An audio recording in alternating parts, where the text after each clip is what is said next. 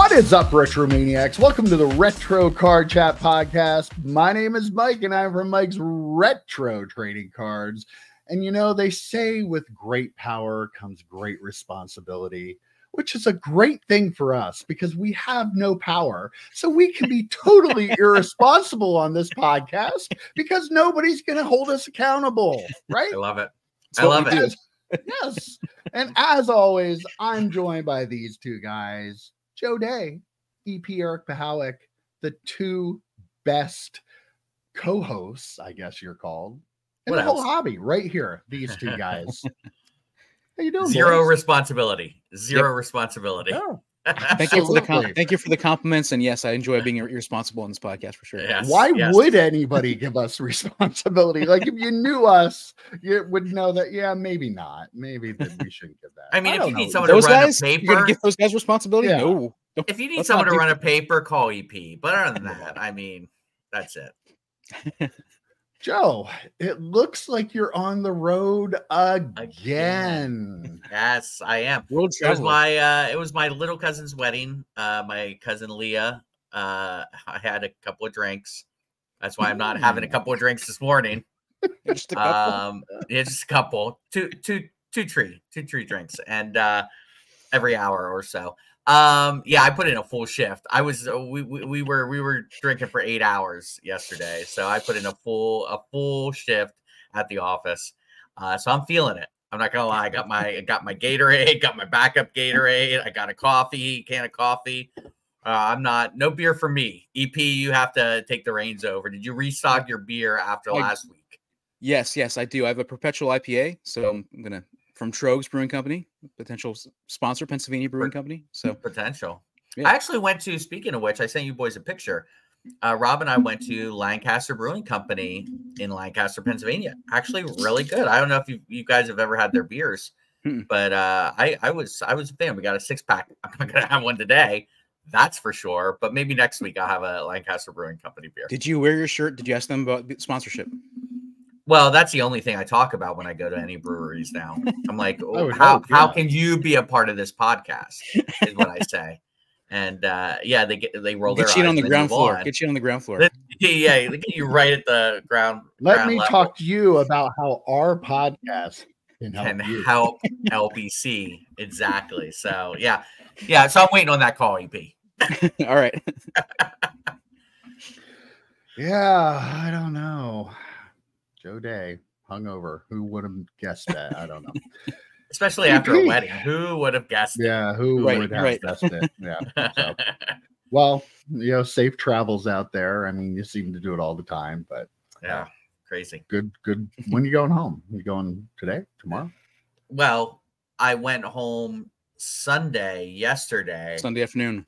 Oh, so you're already home. I'm already home. This is just a fake background green screen. Green to screen. give you the vibe that I'm still in Lancaster because we film live, obviously, on Mondays. But yes, this is the. I took a picture of the hotel room. Okay. Put in the background. Yeah. That's a good idea. That's a really good idea. It's just something that he likes to do when he goes up. Yeah, goes away. Why not? Take a photo of the room and make it a background. Joe doesn't really go anywhere. He just changes all his green screen. Yeah, it's not that piano bullshit that screen. What was this called? StreamYard gives you in the background. No, it's not that really nice room. This is the high quality stuff there. Yeah, right. The Amazon green screen. Oh, how's it going, EP? What's new and exciting?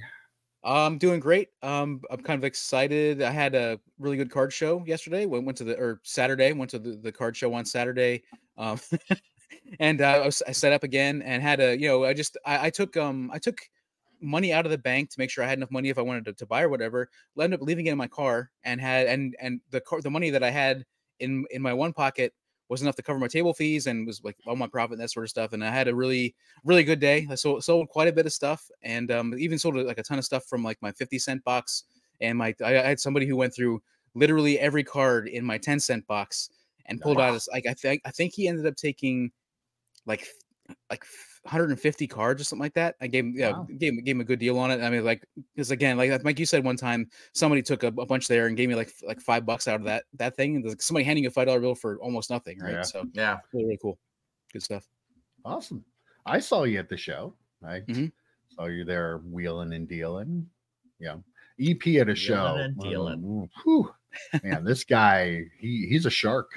He is a I shark. I did buy a little mini collection type thing, a $50 box of binders. It was $50, but it is like loaded with like somebody. It is a national super collector, which doesn't sound great, but there are some Bryce Harpers in there, Trey Turners, but it has like every one of the parallels for the Topps products. So you're talking the gold sparkles, green sparkles, red sparkles, the regular golds, all that sort of stuff. So just like I thought Panini only did stuff like that. Jesus. Oh no, everybody's since like 2012, everybody's been doing that. I was going to ask EP, did it have anything from 2012 in that collection that you bought? It had so much 2012 stuff. When I saw somebody flipping through them, I saw it was a binder page full of Allen Ginter and Gypsy Queen minis from like 2012. And man, I was like, oh, what is that? That's when I went over and inserted myself in the conversation and pretty Name much your price. I am in. Take my money. I'll go out to the car if I have to. My big wad of sweaty money out in the car I'll go get for this binder. Then I also made the quickest flip I've ever in my entire life, where I bought $40 worth of parallels from Card Show Kevin right behind me. After that, I made that purchase. He gave me, well, he didn't give me, I paid for him. I paid $40 for a stack of like retail blues, retail reds, a bunch of gold sparkles, diamonds, cognacs, all that sort of stuff. And within an hour, somebody came up and was like, how are you doing a bunch of break-in? What do you got over there? Like, just pointed to the cards because I hadn't put them away or anything. And I was like, well, I just bought them. He said, well, I own a card shop in North Carolina. And he's like, how much you pay for it, if you don't mind me asking? I said $40, and I'll give you $60 right now. I was like, I was just gonna list them all on eBay. I would have fun like going through them, but I'll take the $20 profit right now for sure. 100%. Yeah, he would have said I paid $100 for them. Like, I never right. I'm not telling you what I paid for them. I was just happy. When I say you can never go broke taking a profit, right? Right. And it's always I was gonna I'd list them on eBay. They would probably take forever to sell. 25 cents a card would be my profit per card. But for him, he said that he's a card shop. I said, so I need your story. You need to find what happened. He actually started collecting Ohtani before the boom. So he had some major league cards, and then he ended up selling some ridiculous Ohtani cards. He had a bunch of Brady's that he had graded, just some amazing stuff. Ended up opening the shop in North Carolina. He said those kinds of cards, they might sit on the shelf for a little bit, but they sell for $2 every day, all day long, to people coming in, building sets, that sort of stuff. So I was like happy to make that connection with him. I had to sell the cars, obviously, and get the $20 profit, but then also to make that connection with him and find out about this road trip shop. And I got his Instagram, and I said, if I'm ever in North Carolina, I'm definitely stopping in. So yeah, very, very cool. You're not going to be that far away on vacation, right? Like Delaware? Delaware is a little farther. Pretty much the same thing, right? Just have to go south. Go south. Bethany Beach is way south enough to be North Carolina. It is. It's like almost to Maryland. Like it's practically. All you have to do is go like 5 hours through Virginia, and you're golden. We literally travel for like 6 hours to get to our vacation spot. You're going to 5 more hours? No, negative, sir. Yeah. Well, not with that attitude. Come on, man. Definitely. Well, yesterday I had a dealer at the show just give me this Michael Jordan. You mean Saturday, Mike? You mean Saturday, not yesterday. Yeah, Saturday. Yeah, Saturday. Of course. Yeah, not yesterday. Look at that.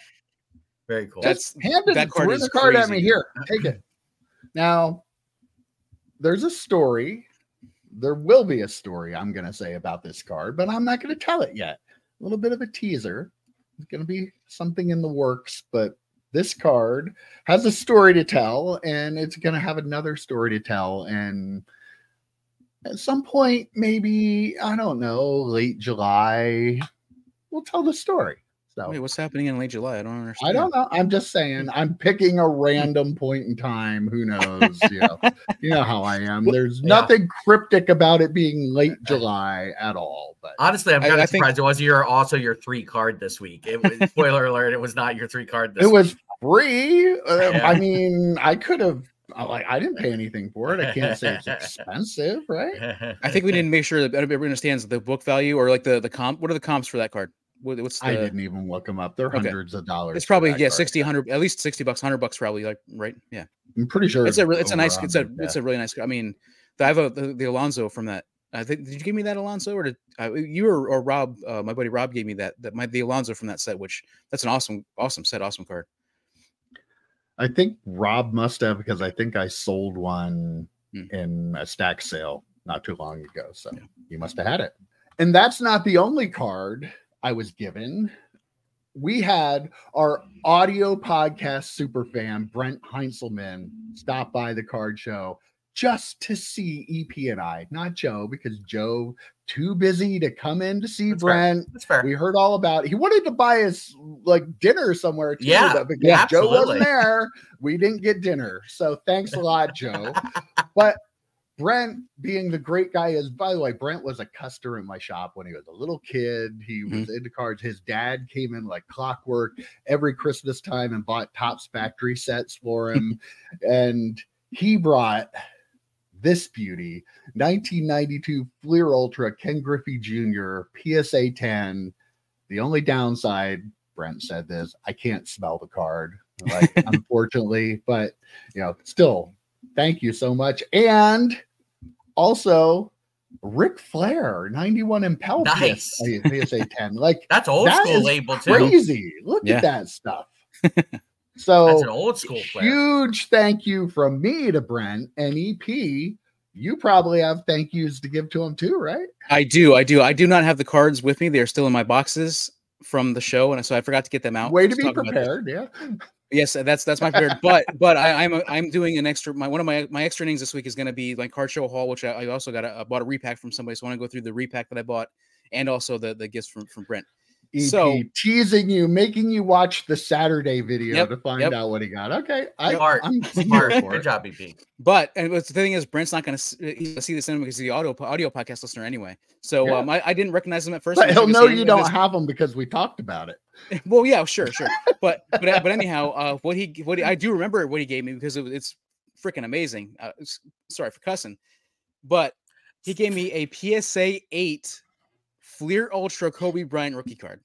He literally gave me the card that I sat there and like was sweating over to make the trade with Mike Jones. He gave me a PSA 8 Kobe Bryant Fleer Ultra rookie card, the actual one that I made the trade for. That card right there. Obviously not the one not that the I pulled. actual one. Not the one that I pulled. Unless he went and beat up Mike Jones for it. Right. Maybe he no, did. I'm guessing that probably didn't happen. We didn't ask. He bought it from Mike Jones and then sent it to get it graded. I don't think that's the case. I don't think he did that. But I do have that card now. So it's very, very cool. It was awesome. And a PSA 10 Tiki Barber Crown Royale rookie card. Like Pacific Crown Royale rookie card. I'm like, I can't. And then so he actually I mean obviously he's been there talking for a while. We were talking and he was going through all of my stuff. He go through my $5 box, my 4 for $10 box. He's going through. Then he started going through my $1 box. He's going through all my stuff. Had a huge stack of cards, and as he says, "Okay, I'm ready to check out," and he puts it on the thing, and I grab the cards he gave me and put them on the case to say, "Okay, well, this is going to be part of the trade." He's like, "No, it's not. You put that aside," and made me give him a fair price that didn't include those cards because I was like, I was going to give him I was practically going to give him away those cards just because of what he did, and he said, "No, we're not doing that." So I still gave him a good deal, obviously. On some of the stuff, and he's tried to give me an extra $5. It's like, nope, please, just take the 40. So it was cool. It was that's awesome. EP in a nutshell. Did you notice I didn't try to give Brent anything? I was like, thank you, man. This means a lot to me. Thank you so much. This was so nice of you. And EP's like, can I go get more money for you? Wait, I got more money out of my car. I got more money in the car. EP ends up trading like 10 times what he would actually buy the card for. Yeah. But I mean, like the thing is though, there was such an awesome gift. I probably would have done that. Like I probably would have been okay with that just because like, holy crap. I was not expecting that at all. It was cool that he showed up to say hi to us and it was awesome. It was good. It was very cool. I feel like you're disrespecting the gift giver if you're trying to give them something. It's a gift. They're trying to do something nice out of the kindness of their heart, which I know for you is tough to understand, EP. But there are people in the world that do really nice things. Well, at least one of them, because Brent's the only person like that. Well, no, that's not true because I also got this from Bill Anderson, who runs Doc's Card Shop in Danville, PA. If you're in Danville, go to Doc's. If you're not doing it, you're not doing it right. But yeah, I mean, free cards. I love this Free job. cards are cool. I do want to say one more thing before I forget, and I just thought about this. I made a trade as well. I had a Michael Jordan and Chris Mullin like wall hang thing that I just gave to Card Show Kevin at the show. Michael Jordan's one of his PC guys. He says he's going to probably put it up in his choir room, and because they have a little basketball hoop there. And so then afterward, he was like doing a deal with somebody. He like leaned back and said, "Here, this is for the trade for the wall hang," and it was a Tiki Barber, a in-person autograph Tiki Barber from 1997 Pinnacle Express, I think it was. But it was a Pinnacle. It was a Tiki Barber on-card autograph, in-person autograph. So it was very, very cool. But very cool trade, in my opinion. So you did not know the perks of having that Mike's Retro Trading Cards T-shirt, did you? I didn't know. I didn't. You didn't know. Now you know. Now you Can know. other people have those perks, though, is the question. Look below. You yourself can have those perks. Mike's Retro Trading Cards. You could. T-shirts and hoodies. And hoodies available. And, pretty soon Joe will be modeling the hoodie on the podcast. Modeling is a good way to put it. 3XL. No one else is putting 3XLs out there. Come on now. Exactly. If you're a card collector, except for Brent. Is Brent still scrawny? Oh, Brent, compared no, he's not scrawny. He's like very normal size. Yeah, he's human size. This is what people should look like. Oh, okay. So he looks normal. He doesn't look not us size, right? Yeah. Oh, okay. Okay. Yeah, it was really good to see Brent. I haven't seen him. Like, I don't even know when the last time. I didn't recognize him until he said his name. I was like, oh crap, that's Brent. Yeah, it is Brent. Yeah, I recognized him like very shortly after he came over. Like, it took me a minute, but I was like, oh, that's Brent. Holy crap. And Joe, you would have gotten a gift too, but you weren't there. So that's fine. I understand. Actually, I'll tell you. He gave me that gift to give. He gave me the gift to give to you next time I see you. So he figured I'd probably see you before, because he only comes up, like once a year or something like that. So, well, you know what? You should the save show it for a like lot. Late July, something like that. Oh, maybe okay. if something's going on, if we see each other in late July. Right. Is that it's possible? Probably, right? Yeah. Okay. Yeah. He texts me about the show quite a bit. He is an audience. I keep telling him, dude, you're missing so much content by not going to the YouTube channel. You're missing 2 more shows a week. So Brent, if you're listening to this, which I know you are, on Wednesdays, right, Mike? The audio. No, that Monday night. That's usually up now. Oh, is it? Okay. Yeah. When you're listening to this, Monday night, Tuesday morning, subscribe to the YouTube channel, man. You're missing so much great content. He doesn't have time. He doesn't. I did ask him about how I said, did you start listening to it because of us, or like how did this all come about? And then he said he saw that Mike had created a Facebook page for Mike's Retro Trading Cards, and then a little bit later was realized that there was a podcast, and then he actually like did like a marathon listening of everything that we had done up to that point, and then now he like waits for our show to come out every gold. Yeah. We've been this good since episode 1. Day 1, yeah. Yeah, episode 1 for sure. Boy, we looked a little younger back then already. A little bit. It's kind of crazy.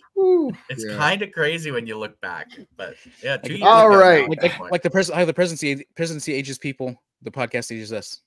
Yeah, definitely. Yeah. Yes, for sure. I think the camera adds 10 pounds too. 50 at least 100. I don't know. 50 pounds.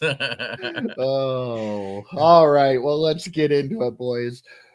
There was actually an update Sunday morning on the Michael Jordan PMG story that we gave last week. Ben posted a video early Sunday morning, and the results are in. The paternity. Oh wait, no, it's paternity. I forgot what I was talking about. I had like a Jerry Springer moment there. Yeah. No, apparently, shocker. BGS mislabeled the card. The card was apparently in their system as a regular Metal Universe that was altered, but somehow ended up with the PMG on the label.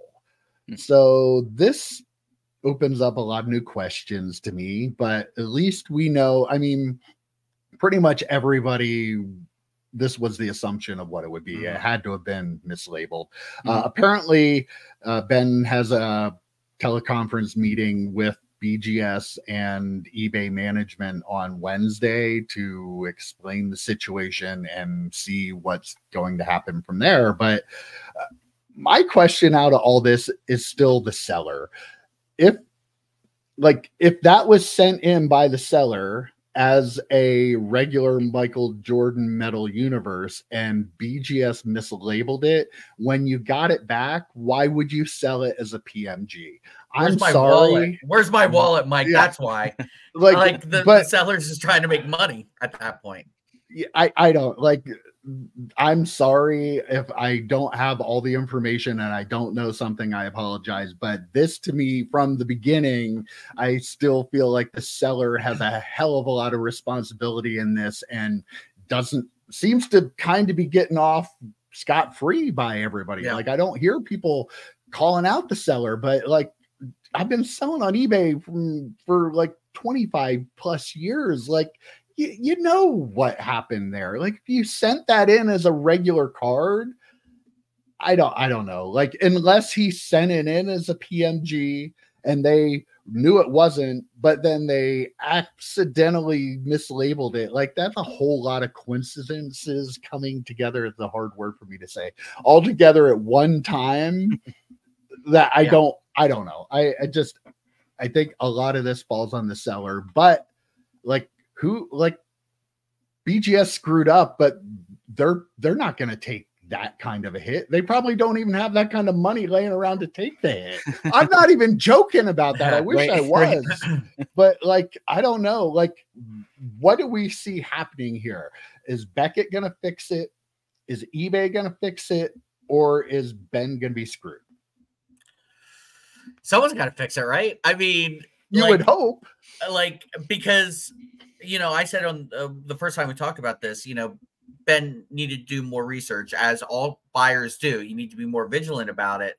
That being said, there are a lot of people that screwed up along the way that cost him $23,000, right? So whether it's a seller, whether it's BGS, I don't know what eBay's recourse is this far out with the seller either. Like, they could do it. They could do something, I'm sure, but like someone needs to make Ben whole for this, because while I do stand with what I said, that you need to be more vigilant as a buyer, at the end of the day, someone screwed him out of $23,000. I don't care who it is. Someone's got to pay it. And we kind of talked about this on the pod last week. You know, this was definitely a possibility that BGS mislabeled this thing. And so to me, it kind of reminds me of the, we mentioned this too, the what was the set that had the fake auto? They weren't fake autos. They were facsimile autos that through the years thing, right? That had the autograph. And to me, it feels like the seller knew it wasn't a PMG. Come on. Like, you can't tell me the seller didn't know it wasn't a PMG. Come on. I'm with you there. I'm with you. And if he wasn't the one who did this, he got taken for a ride too. I need to see the life of this card. I need to know where it started and how we got to this. I would love to hear that backstory, because if he wasn't the one who red markered it or red cellophane or whatever they did, it was apparently red marker, I guess. It looked really good for red marker. That's kind of surprising. I think Ben said, I could be wrong, but I think that Ben said that they confirmed that it was red marker. Yeah. That's just absolutely crazy. So I need more background from the seller. He's never going to give the background. He's going to play innocent. Obviously, he's going to be like, well, that's how I bought it from a collection, and I sent it off because I thought it was a PMG or whatever. And I can't take the $23,000 loss for the card that I never had, that was never worth it's that not much a loss. money. You should have gotten $23,000 for it. You should have gotten $2 for it, and that's it. I want to, and I didn't do this before the show, but I want to. Ben had posted the BGS cert information. I want to know. I need to look back and see what the cert information said, because if it did say PMG, I'm sure he would have mentioned that, right? But in their system, they're saying, "Oh, it's not a PMG." Well, why does the cert page say it's a PMG? Do you know what I mean? Like, I mean that would explain why the cert information that the seller sent to him was blacked out. right? Remember, wasn't that blacked out? I don't so remember, yeah. The submission information was blacked out. When you look up the BGS cert number, oh, okay, right, he showed that information. So I'm guessing not only did they mislabel it, but in their system that the public can see, it said it was a PMG, right? So like, say what you will, and I was the most critical of Ben on the show, but say what you will, if you're looking up that cert number and it's telling you something, I don't care what their internal stuff is telling them because I can't see that, right? So that's ridiculous that he can go to their cert page and it says red PMG, Michael Jordan, whatever, but internally it says something different. I don't think it actually does say something different. I think they looked at the card again. That kind of makes me think that the original person sent it in as a PMG and then they realized it wasn't. And then they didn't switch it though in their system, which is why the label ended up printing that way. That would be my guess. Go ahead. Or I'm sorry. I was going to say, or BGS looked at the card again and was like, oh shit, we better say in our internal servers it said it's not a PMG. Oh no, we already took care of it, right? Yeah. Oh, yeah, that's true. You know? That's more likely. They're covering their asses. Sorry. That's right. That's right. I mean, I feel like first off, I want to say I'm glad that Ben is getting some answers, and I'm glad that they set up this meeting with BGS and eBay, like to have this conference or whatever. That's a huge step in the right direction for him. Obviously, I don't think it's like he needs to be made whole. They need to figure that part out. That's the end of this. Well, maybe not the end of it, but that's a better, at least for him, at least some closure there. But I feel like there are a couple things here. First off, this is another example where please, grading companies, show us the process. How does this kind of thing happen? If you show us the process, there are a lot of hot collectors like I would be very interested in watching a almost in-depth video, like an hour-long video about everything that goes on as far as grading, like how it happens. Show us that process. Like we don't need to reveal details of somebody's card or their personal information, but show us the process from when you get it from the shipping department and through the whole thing, or maybe have the card, the journey of the card from the shipping department to like through the entire process to where it gets slabbed, to where it goes through Q&A, all that sort of stuff. Let us see that stuff. That would give us more confidence in this whole process. Any company, please do that for us. BGS, I mean, you could use some good publicity anyway, so that would be good for you. The second thing is I talked about the dealer last week, and I said about how if you're saying all the time with these, for every step of the process when you're selling, like that's a big deal. I had a thought when we were talking about it that maybe he sent it in as a PMG, sure, and if he did, then he's trying to pull the wool. But if he sent it, if maybe again, maybe the seller didn't do that. Maybe he didn't do the coloring in. But if you send it in as a Metal Universe card and they mislabeled it as a PMG, which that probably didn't happen, right? There's no way. But even then, if you got that back and he said a PMG and you're like, well, I mean, it must be a PMG. If they said it's a PMG and then sold as a PMG, again, you were trying to pull a wool over somebody's eyes. I mean, you had to know it wasn't a PMG. Like just like there's no way you can look at that card and not it as a PMG EP. That would be like 90%. Yeah. Just definitely. Looking at what he sent Ben as I self-submitted it. I didn't buy it, graded. This is how I submitted it. I'm 90% sure. I should have gone back and rewatched the first video, but yeah, I'm pretty sure he did submit it like that, which again, either he got the wool pulled over his eyes, right, or more likely he saw the card, was like, oh, maybe I can sneak something through. I mean, maybe it's possible too that, I mean, there are a lot of people. We don't know the situation, and that's what we're saying. We want to know more about the seller side of this. Like, I would love to hear that story, so we're not just speculating.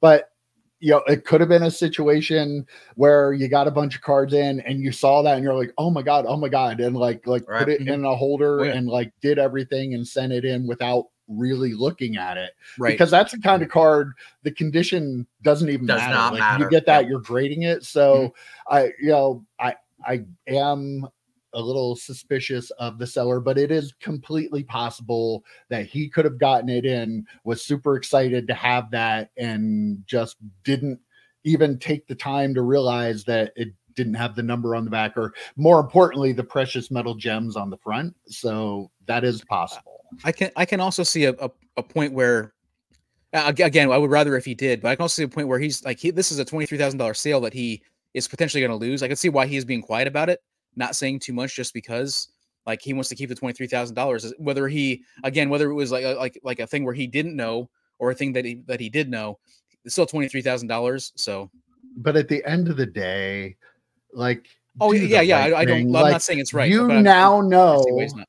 that it isn't what it was. How can you feel good about selling that? I know there is a segment of this hobby that would be absolutely fine with that, but you are trash if you feel that way. Yep. The card you sold is not that. Clearly isn't that. The company made a mistake. Like, you really need to do the right thing. You didn't lose out on $23,000 because you never had it. And like, there is a clear right thing to do from the seller here, and they're not in any hurry to do it. But one point I really want to make here is for the people who hate on PSA. If this were a PSA card, there would be no issue about the money going back in his pocket. But because Beckett is trash, everybody has to be, well, we know Beckett's not going to give him the money. I will say, I'm sorry, Beckett, if they decide to do it. Might be a good thing to do for some PR, but then they're probably worried, yeah, but if we do this for him, all the other screw ups we have, we're going to have to pay for. But PSA, they stand behind what they have in that slab and what they have on that label. So if they screwed up, they're going to say, okay, we screwed up, and they're going to be financially responsible for it. Beckett isn't. So like, it really, that's a very, very important part here. If it was in a PSA slab, this wouldn't be the issue it is. Yeah, if it was in a PSA slab, because of that upcharge insurance we talked about a few weeks ago. Well, right, I mean, here's it might be all of our orders is paying for it. Yeah, but right, at least it is there for the people with $23,000 cards. Right. The people who got upcharged from like a $15 fee to like $150 fee on a $1,000 card are like, wait a minute, so I paid for Ben buying this $23,000 fake Jordan? When you said you want to know what, the seller, maybe he got this in and didn't know, I'm like, yeah, but he's leaving red fingerprints all over the place well, because all the marker is wearing off on his hand. It's like, where's all this red ink coming from? How did this happen? Am I bleeding? or you could say, caught red-handed. Oh, there it is. Oh, nice. Red-handed. No. To your point about the hobby, Mike, and the segment of people in the hobby be okay with it. There was a point during the show, like the dealers will say, "Hey, can you watch my table for a minute while they go to the bathroom or get food or go check other tables out?" And there was a point where I was like talking to a customer, and I turned around and Kevin was gone, and everybody else was still there, and I thought to myself, "Oh my gosh, did the rapture happen?" And he was the only one out of the entire card show. The leftovers. That was taking. That works out. Yeah. And I was like, yeah, that actually checks out. Yeah, definitely. So, well, we should have hopefully an update on this, the conclusion next week, and we'll let you know when it happens. But one last thing about that. Hopefully, we do also hear from eBay about their authentication program. We didn't throw them under the bus enough, I don't think. If they're going to have an authentication program, it needs to be an actual authentication program. It can't just be, oh, the slab's not cracked, we're good. Like, it needs to be an actual, especially if they start charging for it, which I feel like every vibe I get is eventually they're going to start charging for this service. If you're going to start charging for it, I want to get my money's worth. And I want you to actually look at the freaking card. Sorry for swearing. I want you to actually look at the card and tell me the card's real. I don't give a shit if the slab is a little cracked or there's something going on with that. I want to know the card in the slab is real. So eBay bears some responsibility here, and PSA through eBay bears some responsibility here for the authentication process. Something needs to get handled with that. I don't think I'm out on an island on this one. Okay, I it's going to be part of the conversation. You're going to get pushback in the comments, though, because you're going to have people, and rightfully so, say that you can't determine a lot of things about the card in the slab, and that is true. But I think there needs in this case you can't. Well, there needs to be a hybrid. Like, there needs to be an exception for clear and obvious mistakes. Like Yep. if there is a numbering issue on the card, something that you can see, like you don't have to pull it out and like really be able to check that card, see it in the raw condition. But like things, if it's missing precious metal gems and the numbering, you know that that's not a real card. Like there are a lot of issues like that. If there are a lot of cases where cards are slabbed with maybe the wrong parallel on it, like you can tell if it's not the right parallel. So that, I think what needs to happen is, yes, they like the little minutia of it, like you can't check in the slab, but there needs to be an exception for like clear and obvious, you know, defect in the card that you can especially see, high dollar. Them, yeah, go that this is not what it says it is, so we can't pass it. Yes. Even though they have this label on it, this company is clearly wrong. That's not what it is. We can tell that just by looking at it in the slab. Like there's gray areas in everything. Not everything's black and white. I understand that if you're looking at, well, that card's actually a 7, not a 9, they can't tell that's that different.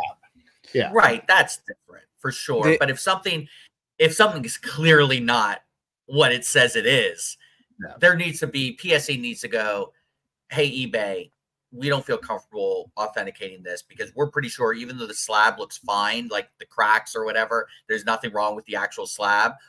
There's something wrong with the actual card here. And maybe you should have a conversation with the buyer and seller, because at that point, shit like this is going to happen.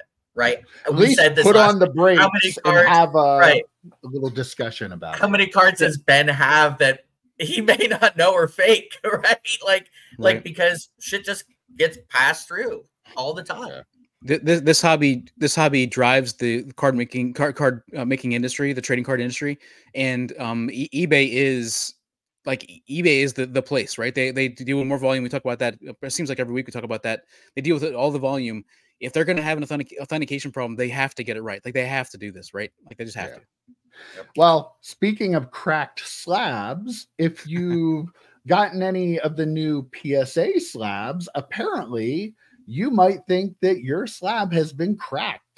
I've seen a lot of different people. I saw people posting pictures on Twitter about stuff, and I didn't really catch, like, people are saying, is this a hair? Is that a fingernail in my card? What is going on here?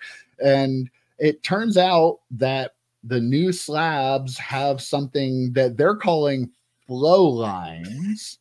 The flow line, I don't know if it's whose term. It's probably a technical term, but it still sounds kind of funny. But I mean, it looks like a crack. It literally looks like a crack or a hair trapped in the slab. And a lot of people are showing pictures of this. And PSA originally responded, I saw on Twitter within the customer service, originally responded basically saying, oh, they're just flow lines. Yeah, you'll see them, but they're not cracked, so there's nothing to worry about. They won't damage your card. I mean, tell me that you work for PSA and you have literally no idea how the card industry works. You're going to tell somebody that thing that looks like a crack or a hair or a fingernail in their slab isn't a big deal. You don't have to worry about that. Like, hello, meet the hobby. Hello.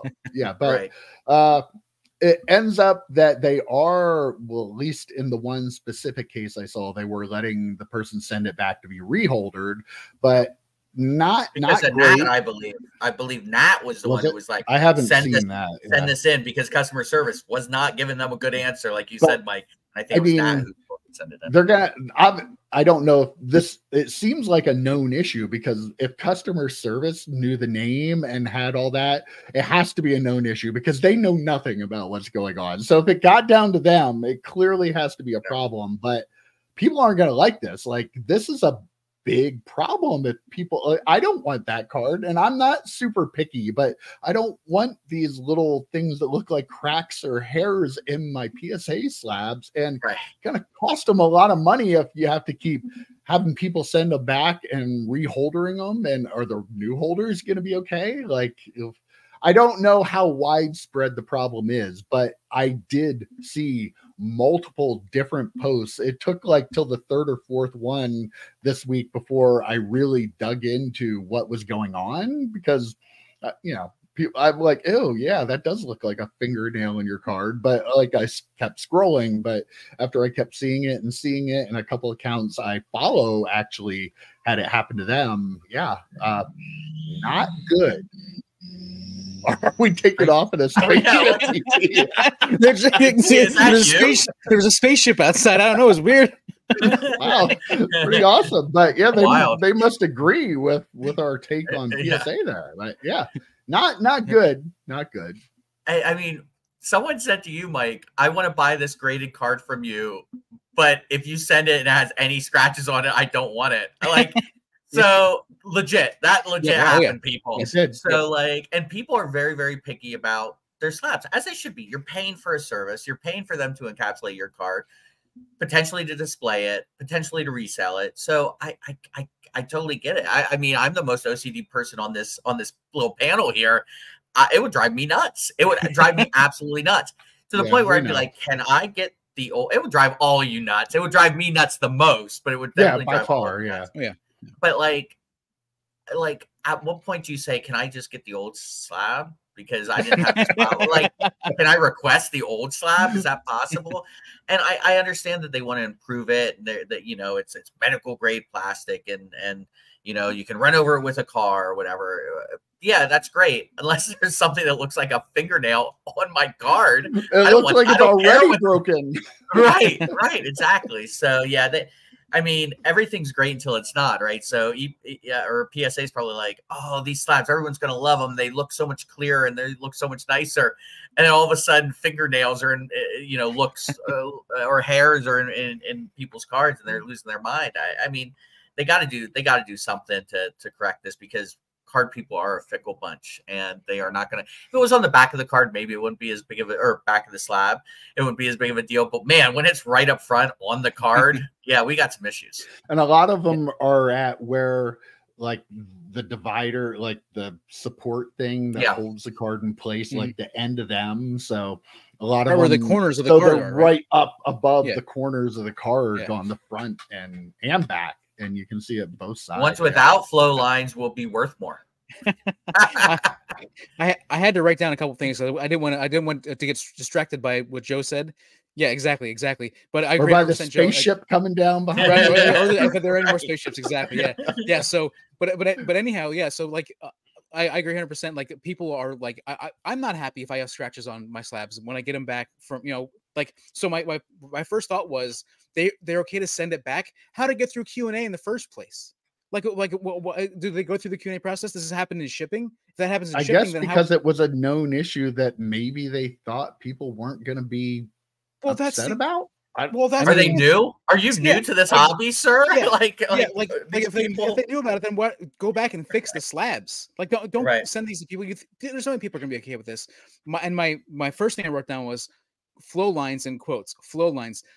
So when they called the PR department, did they just make up that shit on the spot? Like, hey, we need to cover CYA here. We need to figure out what to call it. We need a name for these things. Or if it is was such a well-known thing, go back and fix the slabs. Like, you're making a big deal about these brand new slabs. Go back and, like, don't send them out there with this. Like, that's insane to me. And just one last point.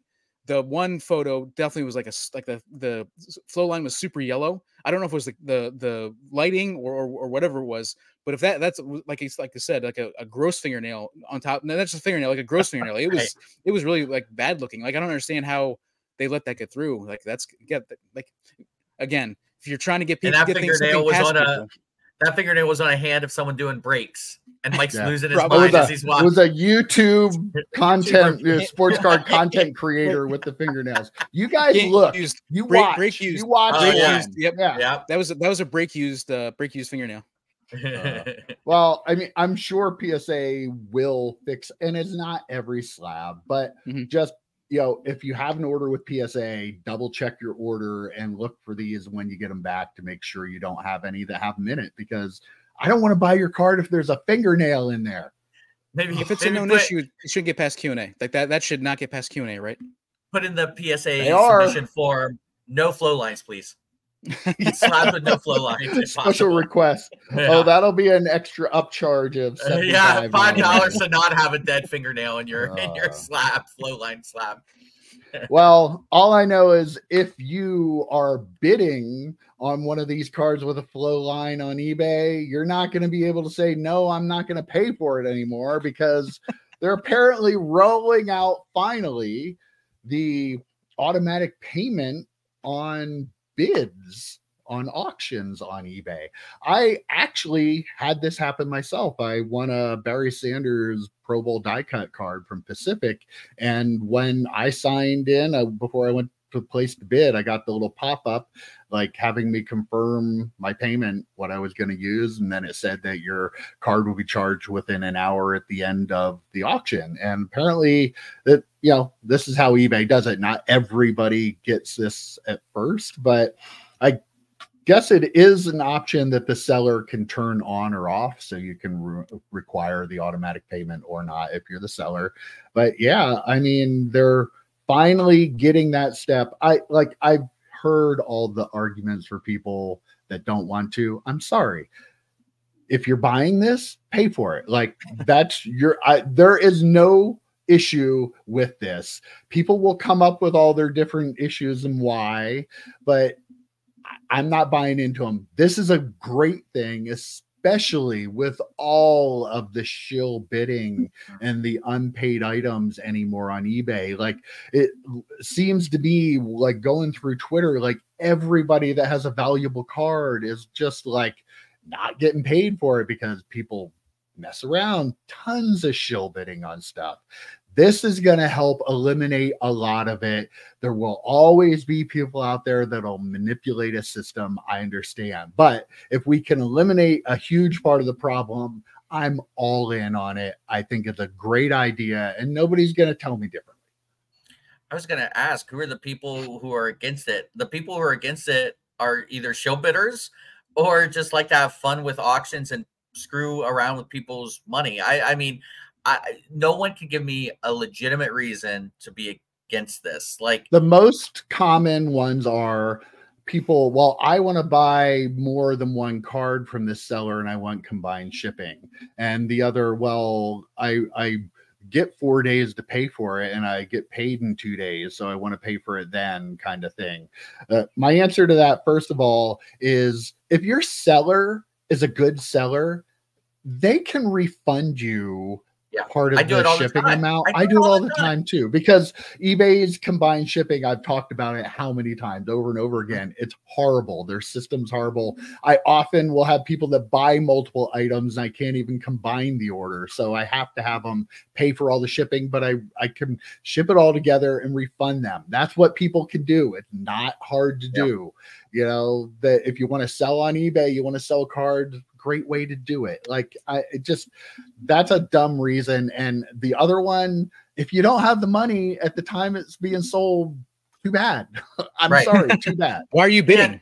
Like, why are you bidding if you're not going to pay for it? And if you get paid in 2 days, that doesn't mean your credit card still doesn't have money. You can put on a credit card and pay it. And then in 2 days, guess what? You won't get interest if you pay it in 2 days. If you pay down your credit card in 2 days, so people are just reaching. I mean, this is, to me, it's a big story because it's finally happening, but it's also a non-story. Like, how is this still in the year of our Lord 2024? How is this still going on that people don't think they should automatically get charged for something they bid on and win? I just, if you don't want the card, don't bid on it. If you can't afford the card, don't bid on it. If you're freaking out about shipping, you know, the auction is probably at least 3 days. Maybe reach out to the buyer or the seller and say, hey, if I win multiple auctions, you'll combine shipping, right? Maybe check that ahead of time. You know, like, there is a big contact seller button you can click on, and it's like almost like instant messenger. So just do that if you have a question about the shipping. It's just people grasping at anything because either they want to try and game the system or they're just being contrarian about it. Yeah, I agree on everything that's been said so far. There's zero argument that this shouldn't be a thing that should have already happened, right? Like, there's no doubt in my mind. I talked to 2 seconds ago about eBay being the biggest volume, the biggest way that people transact cards is across the actually the whole world, right? Our universe. by far. Right. Yeah. And so how is this not been going through? Like we've talked about it multiple times before too. Like when you are bidding and you are doing a buy it now, you are saying yes, you are starting a contract with the seller, and you're part of completing that contract is paying for it. Like if you don't have the money, don't bid on it. Wait for the next one. Like you just there's the bottom line. There's zero argument here. Like you wouldn't be able to go. Like I can't think of a really good for an auction. I can't think of a really good comparison. But like you're not going to go into the grocery store and say, listen, I get paid in 2 days. So I'm going to take these groceries now. I'm going to take these groceries now, and I'll come back in 2 days and give you guys. Right. Those people will pay with a credit card and then pay off their credit card in 2 days. Like it's such a bullshit argument that people are using. It's crazy. Yeah, and like if you go to a live auction, you're like, okay, I'll come back in a couple days after I get paid. No, you're not. So yeah, it's ridiculous, and I'm glad they're finally going to find a way to eliminate some of this. I don't care about the complainers. I just don't care. Your complaints aren't justified. Like the biggest problem is people not paying and shill bidding, and anything that can help that is a positive. Like huge net positive. You can take your little things, your little areas, your 1 in a million, incidents that'll come up that'll be a problem, but we'll take that, right? Well, those 1 in a million things will flood social media, though. That's the problem. Of course. Things like Twitter, it's like, the 5 people. They'll just, this is why you shouldn't do it. Yeah. This is why it ruined the hobby right here. Like flow lines on PSA slabs. Right, exactly. Or like Shohei Ohtani being guilty and everything being a cover-up by Major League Baseball. Well, it turns out this week, since, we like to update stories that we do on here, doesn't happen very often on hobby YouTube. I'm just saying. But Ipe Mitsuhara pled guilty to bank and wire fraud. He faces 33 years in prison for taking a lot of money from Shohei Ohtani and using it to gamble with a bookie. And Major League Baseball did put out, I know how people are, and it's not going to matter, but there has been a criminal investigation into this, and Major League Baseball has also investigated it. And everything was found that what was said that he was doing is the truth. Shohei Ohtani is the victim here. So I know there's going to probably be comments below, people saying, yeah, but no, it's done. And Joe, you were one of them. I know you thought this was a huge cover up. I mean, but it totally still is, right? We agree on that? No, it is not. It is clearly not. So we're at the government is not involved in the whole cover up for Shohei Ohtani. They might be involved in a lot of other cover ups. There are many channels. I don't think you're making the point you think you are, Mike. Many channels on YouTube to check out all the things that the government's doing. So just go watch them. I can see with my own eyes the truth. I can see the truth. Yeah. Yep. We're not Alex Jones in this one anymore. I was buy our supplements down below. I was thinking about this actually, unrelated to cards earlier today.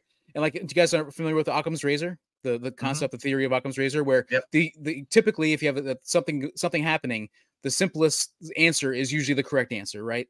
And like conspiracy, I like conspiracies. I believe in so very few conspiracies, just because most of the time it's not. They're not really. It's not really a thing. Like there's. I mean, like other than loaded boxes going to influencers and the moon landing. Exactly. And the Earth being round. Yep. Come on. No. So anyhow, yeah, I like so I'm not this and to think that the government would be involved in a conspiracy with a Major League Baseball player is just ludicrous. Like there's no way. Like the amount of people that would have to be involved for this to be an actual thing that would happen. Like, and especially in the day of social media, there is absolutely no way. Like something would have come out by now. Like there would have been something 100% would have come out by now. Would have. Like I feel like this is everything is above the board. Please, if you don't, conspiracies are really they're extremely rare. These kinds of things happen. So Unless it benefits both parties in the American politics. If it benefits both parties, then there's probably conspiracy there. But otherwise, no. You do believe that the Earth is flat, though, right? Like, no, dude. There are anybody watching? Do we have any flat earthers watching? Let us know in the comment comments. below. Comment below. In the comments. We'll have you on. So I agree, Mike. Definitely have you on. Yeah, Mike, I totally agree that this is a huge conspiracy cover-up. So I'm with you on that. Okay. No. Once the government got involved, I'm like, it's probably not.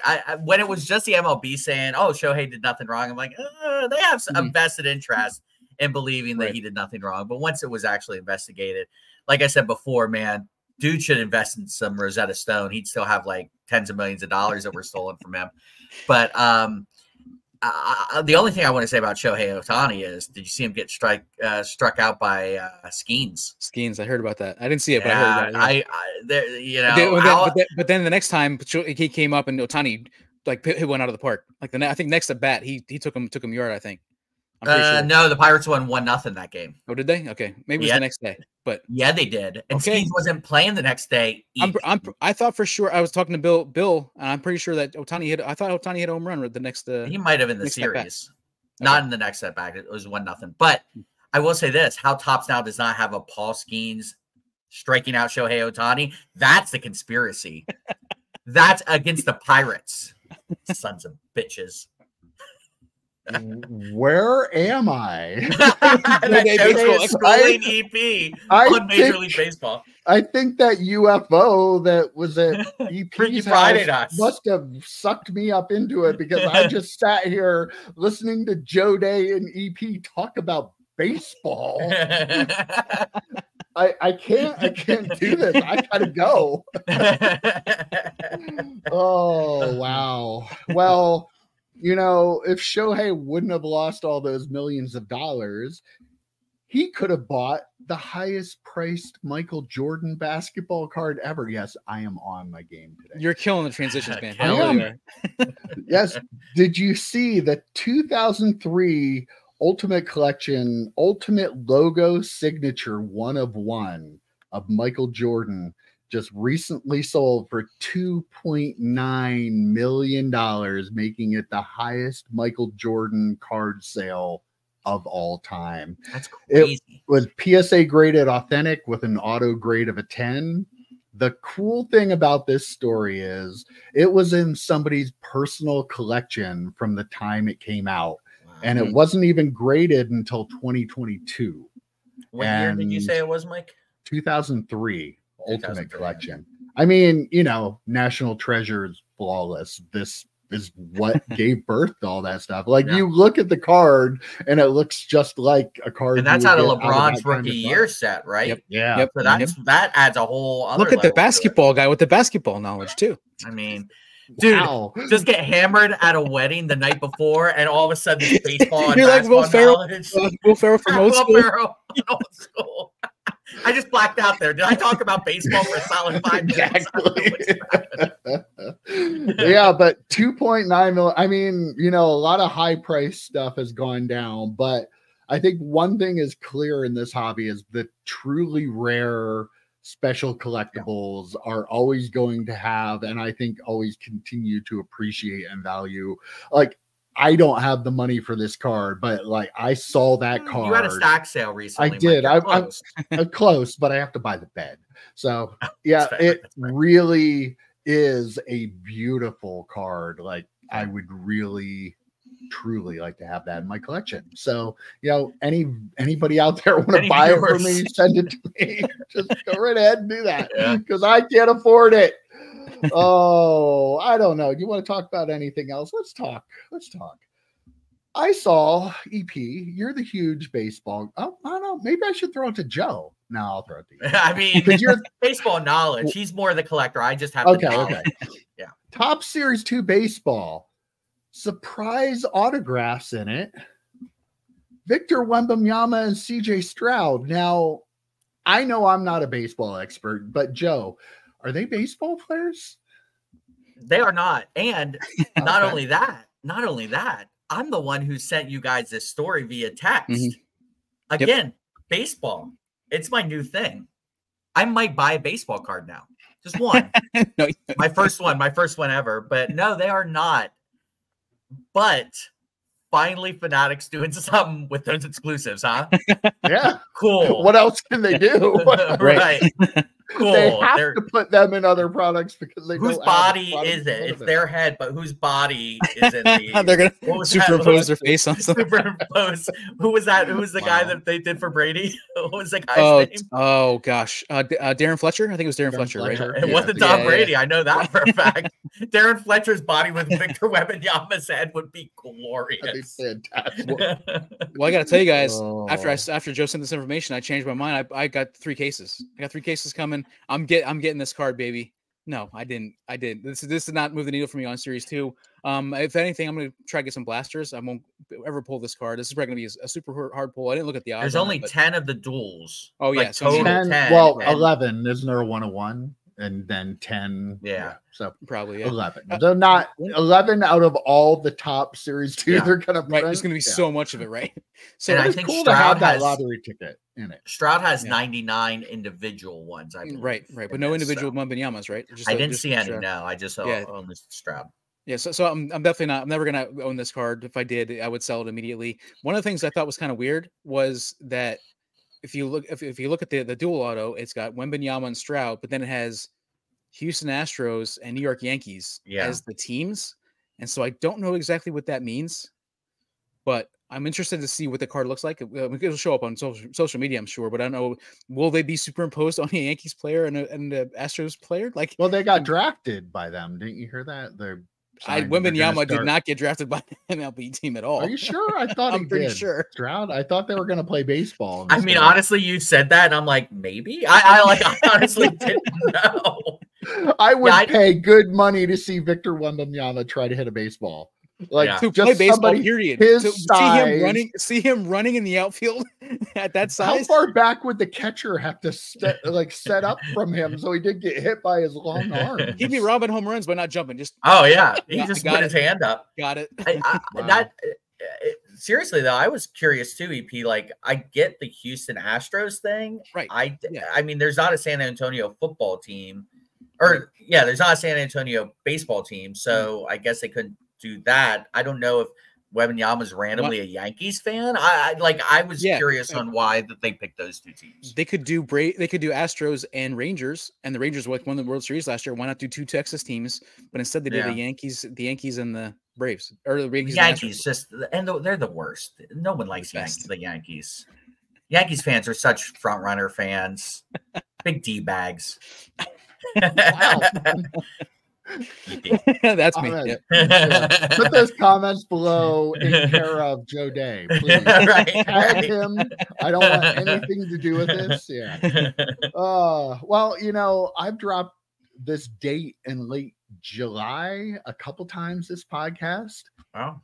I don't know. There's one other thing I feel like is going on at the end of July, but I can't quite put my finger on it. And I wanted to talk about it, but I can't remember what it is. Anybody? Any ideas? Dude, are you not watching content on YouTube? That's what all the content creators are talking about.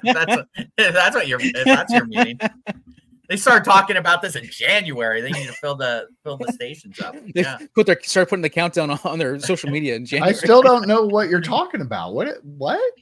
Dude, the National Fanatics Fest, man. Oh wait, yeah. Fanatics Fest. Oh yes, the National. I kid. I'm such a jokester.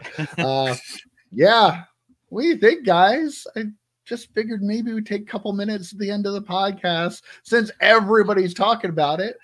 Just some initial thoughts. Are we getting excited that the time is drawing near? Like I finally feel like now it's almost time. Like before, okay, we're going to the National, but it's like July, the end of July, not a big deal. But now I'm like, oh, it's happening soon. So what do you think? Getting excited? I was at an outdoor wedding yesterday and it was so goddamn hot, right? I was just thinking the same thing. I'm thinking, oh, awesome. The National in July. big, fat, sweaty men in a room together. This is going to be awesome. It's the first thing I thought. Luckily, though, not in Atlantic City this year. We will all survive. The murder rate was ridiculous.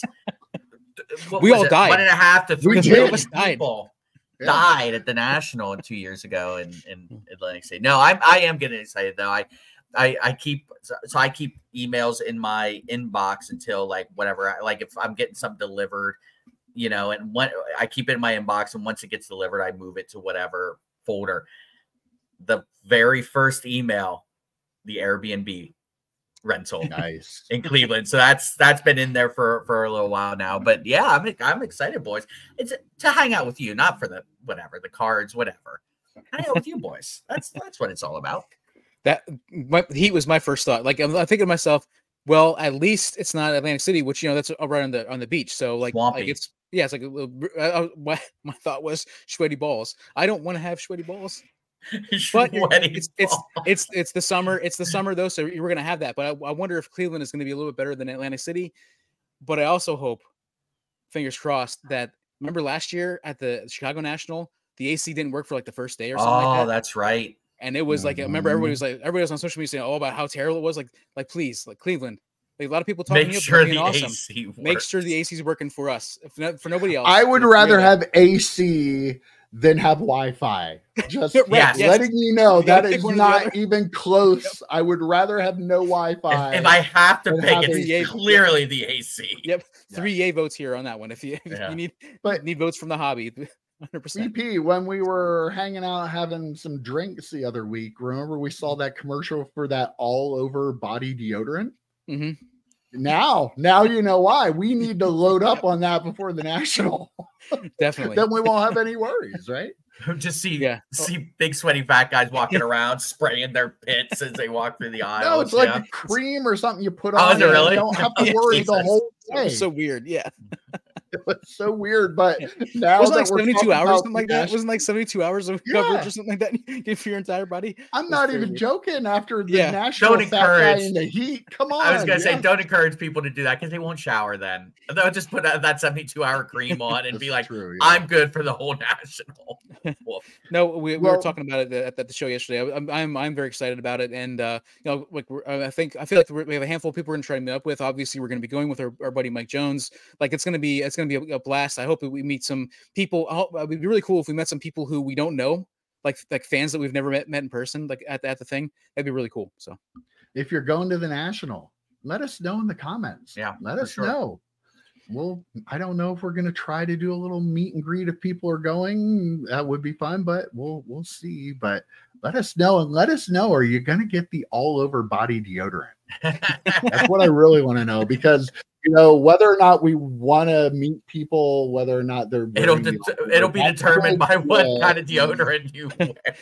Comfy shoes, snacks, so a box to make sure you have your cards, so maybe some top loaders and fanny stuff pack. Like that, and the all body deodorant. The all body deodorant. Add to the list. Add it to the list. No excuse this year, people. No excuse. We're going to do some content leading up to the National, right, Mike? We're going to do a couple of Wednesday shows, what we're looking to do, all those things, right? Yeah, tell us all about it, because you were telling me about it and I don't remember what you said. So yeah. So I was just gonna say, well, maybe if it's your first time going to the National, this is only our second time, to be fair, but we have some ideas, maybe if you're a first timer, and then what we're looking to accomplish at the National. I think it'll be fun. I have a checklist, and one of it involves standing in line a couple of times. That's all I'm saying.